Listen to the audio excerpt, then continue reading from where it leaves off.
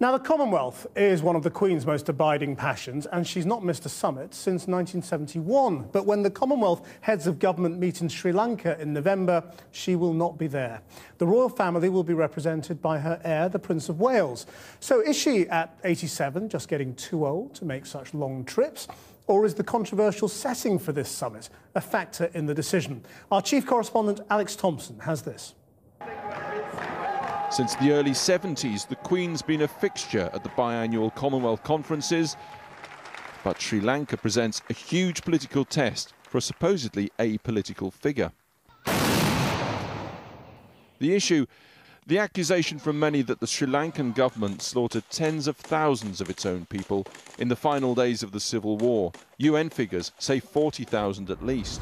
While the conflict's ended, we're seeing all sorts of human rights violations now being perpetrated by the government officials. We're seeing torture, disappearances, deaths in custody. And the clampdown on political opposition continues today. Only on Friday, Asaf Salih, the leader of a Muslim Tamil political movement, was arrested and is now in hospital on hunger strike. He'd once shaken hands with the president, but more latterly has been critical of the government. The government's response is to use the Prevention of Terrorism Act to arrest and shut up people like Azad Salih.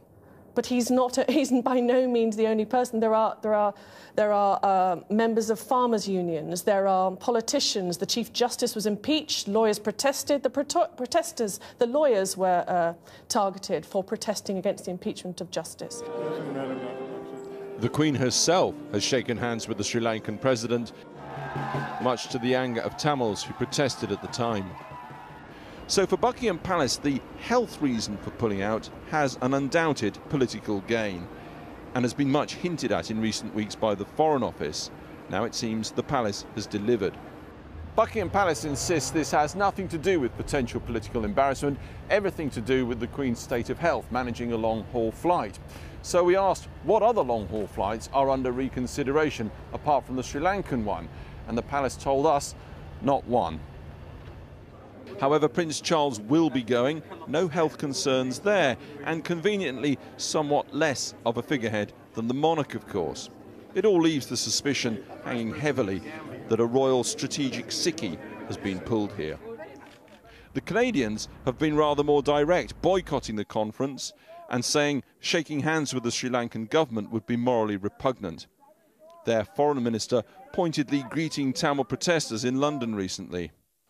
However, David Cameron will be going to the conference alongside Prince Charles in November. I think it's entirely understandable that she's not going to be travelling to Sri Lanka because she is scaling down some of her international travelling, which I think is not in the least bit surprising. She's also going to be sending the Prince of Wales in her stead to go to this conference. I'll be going to this conference as well. And so they will be, barring another rethink from either Number 10 or the palace. Well, I'm joined now from Glasgow by the Shadow Foreign Secretary, Douglas Alexander. Does the Queen not going there downgrade the summit a little? I think that's entirely a judgment for Buckingham Palace, but the decision that's been reached by Buckingham Palace about the Queen's attendance in no way diminishes the responsibility on the British Prime Minister and the British government to set out its position. Apart from the few words that you carried on your report from the Prime Minister, there's been an almost deafening silence about what is the real position of the British government, in contrast, as you say, for example, to the Canadian government.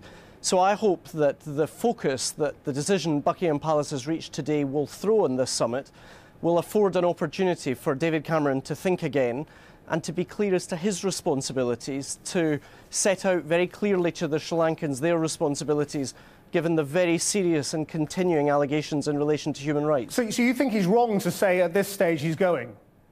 Yes, I do. I think he should be using the coming months between now and November to be very clear to the Sri Lankans that unless we see substantive change, then he, along with the Canadian and other governments, I hope, will give very serious consideration to boycotting this summit. And similarly with Prince Charles? I mean, presumably you think it's wrong to say Prince Charles will be going at this stage as well?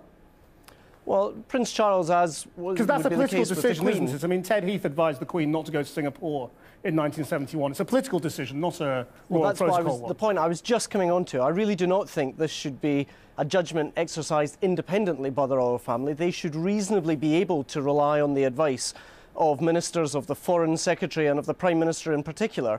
And that's why I find it so curious and so disappointing that David Cameron seems to have committed himself to attending this summit with 6 months to go, when he should be directly pressurising the Sri Lankan government to take the steps that the United Nations have requested in relation to these very serious allegations of human rights abuses. But the point Downing Street would make, I suppose, is that you've got to engage with people in order to change them, and that you can't change Sri Lanka without going there and talking to them. But what leverage does David Cameron have with 6 months to go when he's already committed to go to this summit, as against the alternative scenario whereby he could say, listen, we want to see an implementation of the kind of steps that the United Nations have been demanding for the last 3 or 4 years? It seems to me there is a window of opportunity for the international community and the British government in particular to speak clearly and with one voice about the steps that the Sri Lankan government need to take in relation to not just past allegations of human rights abuses, but very serious continuing allegations of human rights abuses, according not just to Amnesty International last week, but Human Rights Watch and indeed the United Nations. But given Sri Lanka gave pretty short shrift to everybody who demanded they change their position on human rights investigations, including the Labour Foreign Secretary David Miliband, who went to Sri Lanka and demanded change. I mean, why would they care now about not going to a summit? They clearly have a great deal of interest in securing as prestigious event as a Commonwealth Heads of Government summit. And in that sense, the question has to be asked this evening, why should the Sri Lankan government be rewarded with the prestige and the status of a Commonwealth Heads of Government meeting when there are still extremely serious allegations hanging over them? It seems to me, as I say, quite inexplicable why the British government isn't using the leverage available to it between now and November to put the maximum degree of pressure on Sri Lanka to do the right thing, to respond to what the United Nations Committee Against Torture and the United Nations more generally have been urging that they act upon now for several months. Douglas Alexander, thank you very much indeed. Thank you.